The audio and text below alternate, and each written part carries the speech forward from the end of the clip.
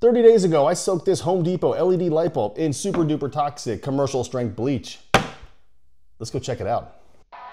And we are back, boys and girls. 30 days later, looking at a light bulb that we got from the Home Depot.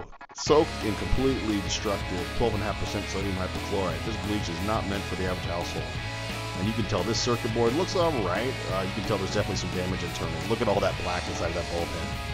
Yeah, circuit board looks a little sloppy. The bottom is completely fried though. That aluminum has got all kinds of stalactites going on there.